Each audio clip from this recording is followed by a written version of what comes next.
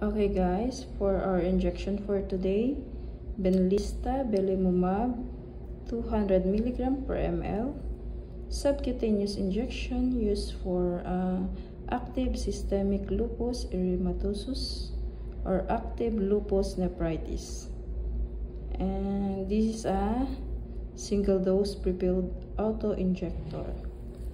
How to use this? Prepare first the patient, disinfect the area to be injected, just twist and then pull. Okay, simply just push this auto injector to the patient's skin, and then this yellow one, push it. Okay, this yellow one will go inside the needle. From the inside it will auto inject to the patient, and then take a look at this window. Okay, you will see the full violet indicator if it is you fully instill the medication.